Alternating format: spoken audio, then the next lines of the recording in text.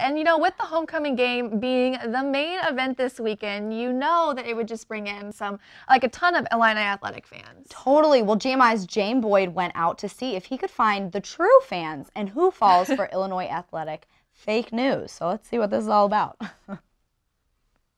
On Green Street right now to figure out if Illinois students know the difference between Illini sports fake news.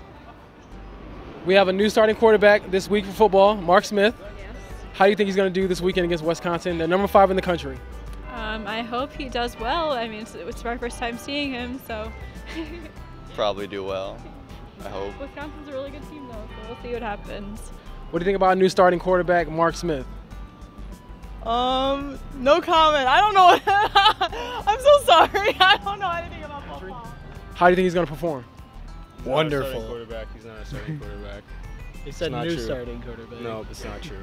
Maybe if they can catch Wisconsin off guard with a new type of element in their offense, they might be able to have a little more success. But our new starting quarterback, Mark Smith, he is not our new starting quarterback. He is going to be the starting guard for the basketball team, the freshman.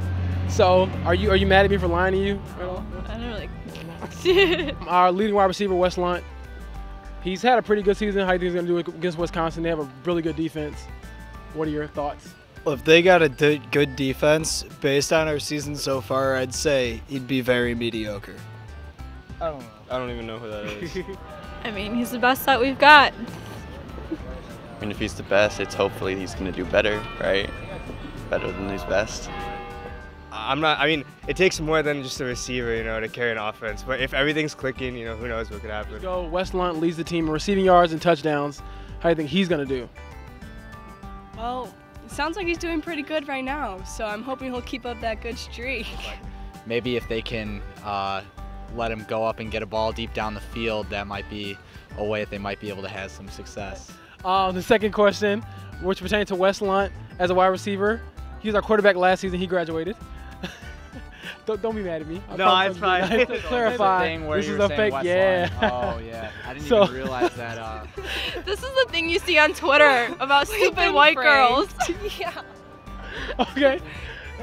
I know absolutely nothing about basketball. I have no idea. We have a new coach, Chris Thomas. How do you think he's gonna do on the men's side? Brad Underwood. Chris Thomas. You missed John Gross. For the men's coach? Yeah. Oh. I think he's gonna average 30 points. He's the coach. Oh, that's it. I don't know. I'm sorry. Wait. Do you think? Wait. The new Illinois head men's basketball coach. Yeah. Who is he? Brad Underwood.